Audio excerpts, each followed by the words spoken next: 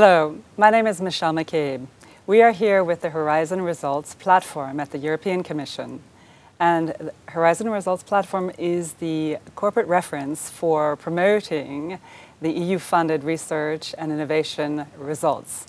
Today, we are here to showcase a particular element of one of our partners, which is with Marco Gorini, who is Head of Innovation and Technology Transfer at Veneto Innovazioni in Northern Italy, and also Innovation Strategy Advisor at the EEN, which is the Enterprise Europe Network. So hello, Marco, welcome. And could we start by asking you a little bit about what the beneficiaries should know about Veneto Innovazioni and about the EEN, and also how they can get in touch with you?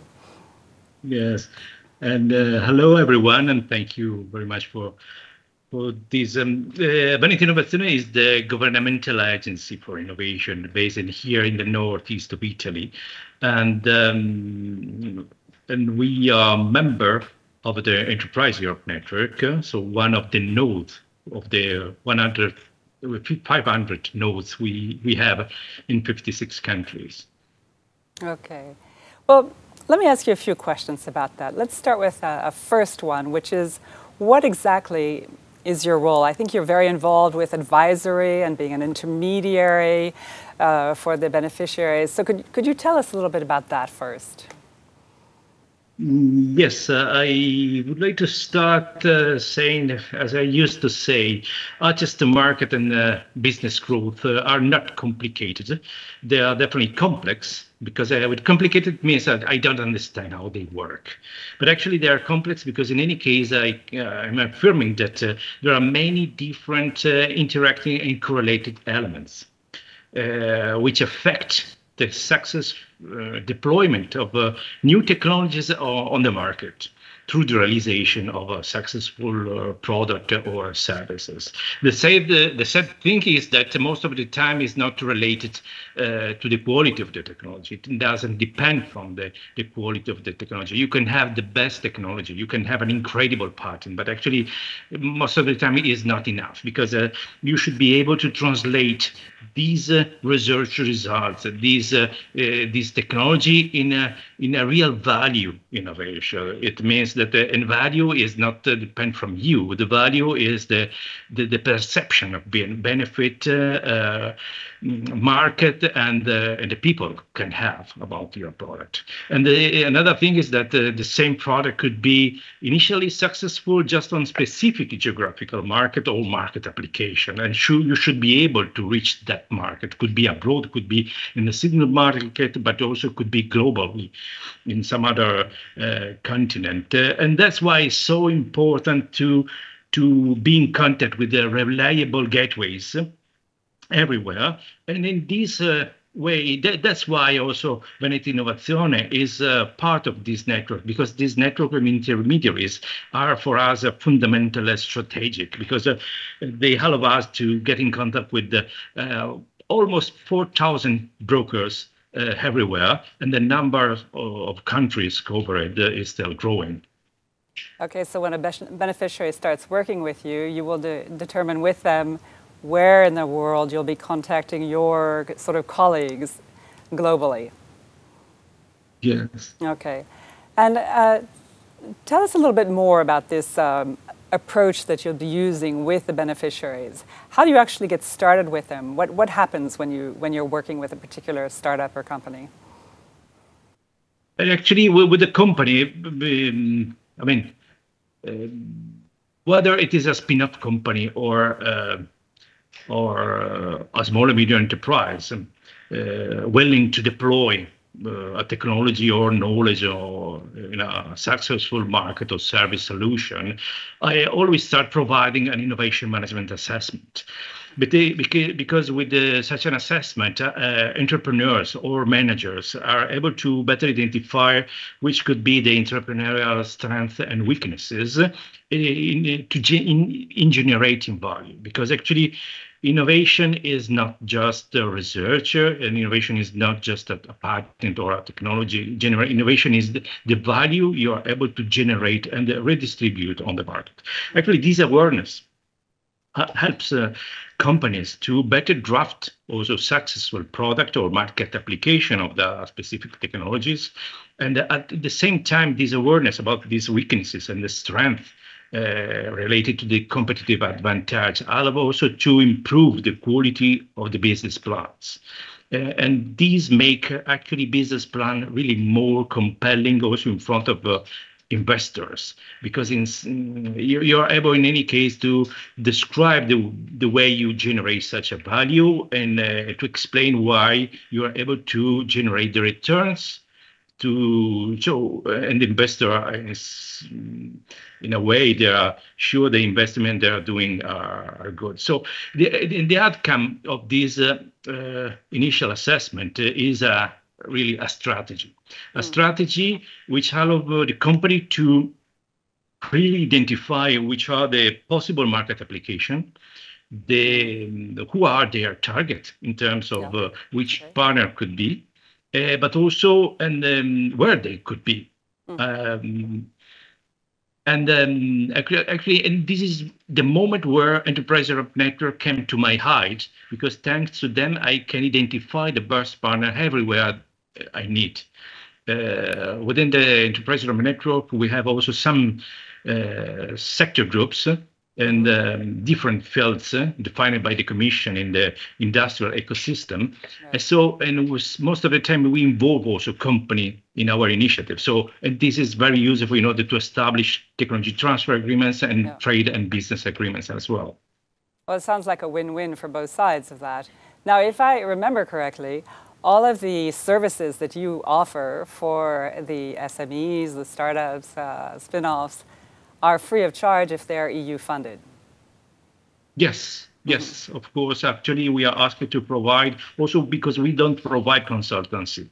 We provide advisory service. So we need to in any case, to support the clients. We used to call them clients, could be researchers, both researchers, startup, but also small and medium enterprise with this free of charge service.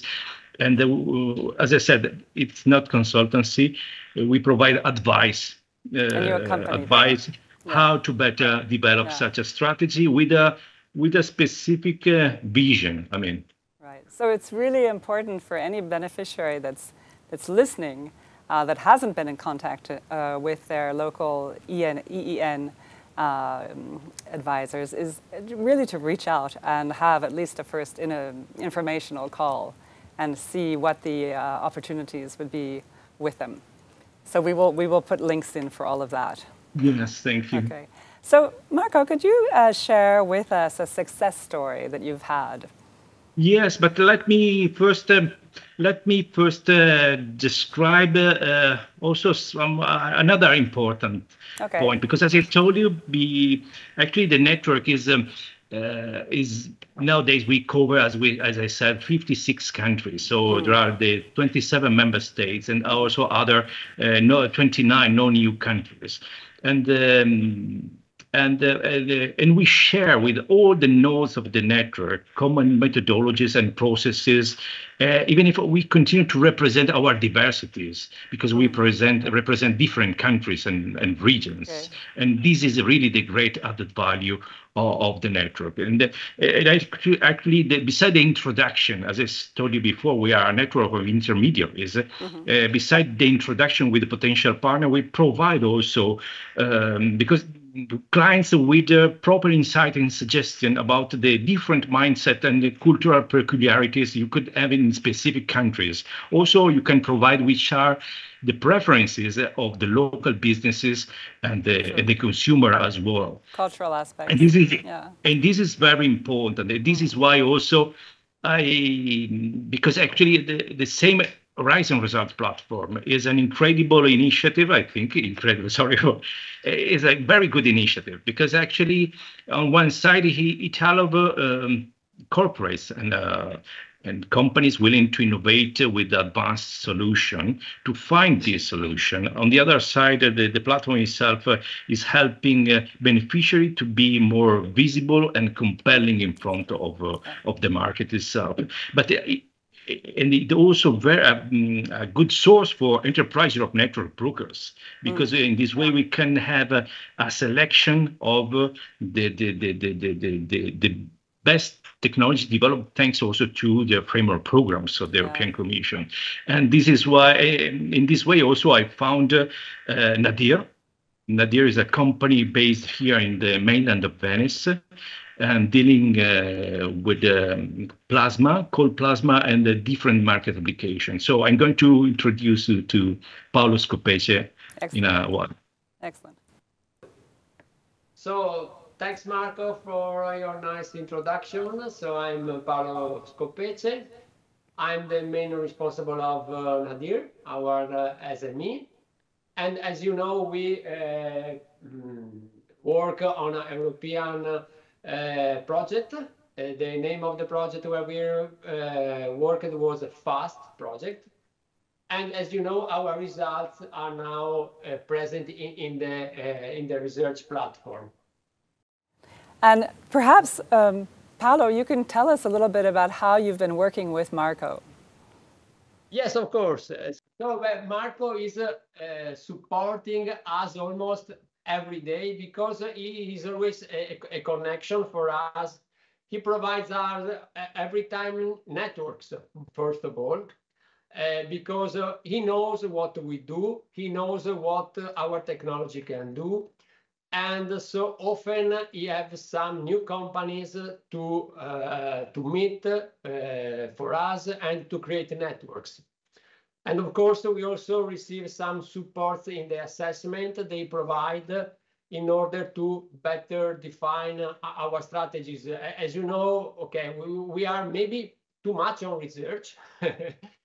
And thanks to Marco assessment, we are focusing some application fields that are more, that have a different time to market application with the more faster application. So, and thanks to their experience and some connection, we are creating and working on more selected topics. That's more or less what we do together.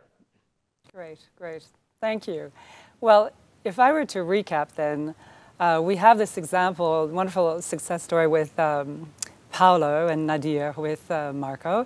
And in general, Marco, I know with other conversations we've had, you really accompany the researchers in changing their mindset from researcher to researcher plus business, and helping them in that go-to-market journey, aligning the product and market fit with them, you know, really accompanying them in getting that figured out. And as you said, you can have the best technology, but if you can't demonstrate the business savvy to the investors, it's not going to fly. So this idea of helping, you know, accompanying them to create impact and scale up internationally as well is all very, very valuable. And hopefully a lot of the beneficiaries who are listening today will reach out and try and at least have a first contact call and see what you can do for them.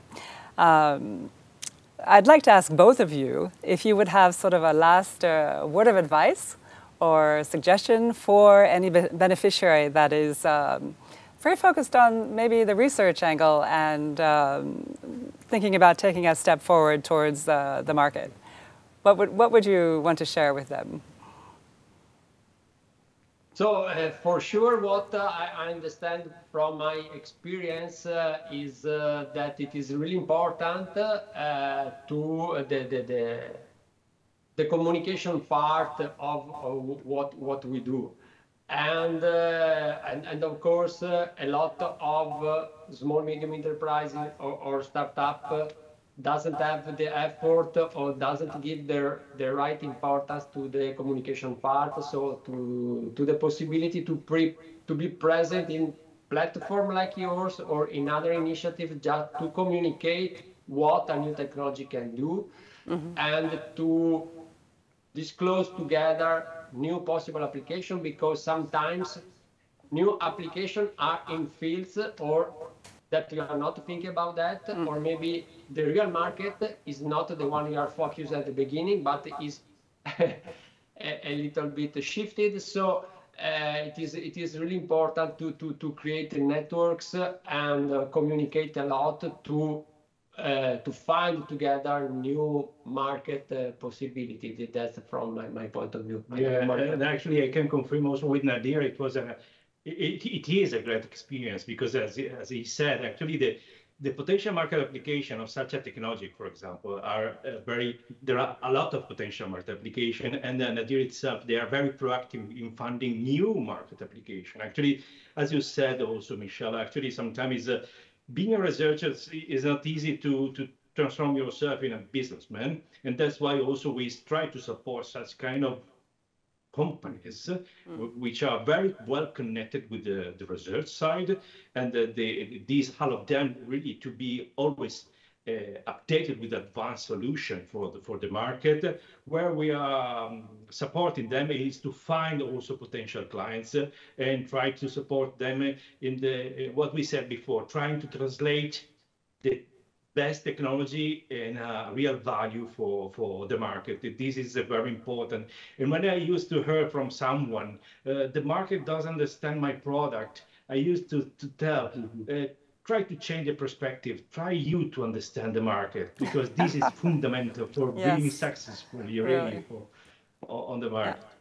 Yeah. Great advice, great advice. And I'm sure that working with you, they can make that switch. All right, well, thank you both very much. So we have Marco Gorini and Paolo Scortese, and thank you for being here today.